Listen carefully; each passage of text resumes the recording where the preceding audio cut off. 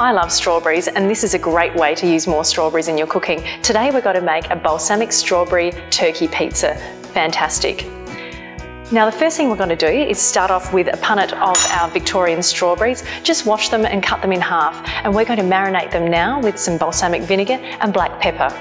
Now I'm going to pop them to the side, and while they're marinating for about 10 minutes, we're going to dress our pizza base with our pizza sauce. So today I'm using a fresh pizza dough, which I've made myself, but you can buy pizza base as well, and they're absolutely perfect. So what we're going to do now is we're going to dress our pizza base with our pizza sauce.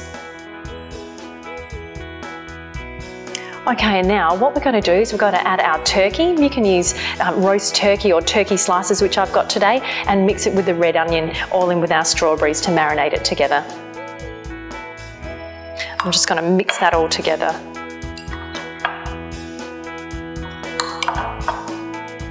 So our strawberry mix has been marinating for about 10 minutes. We're going to dress that all onto the pizza now.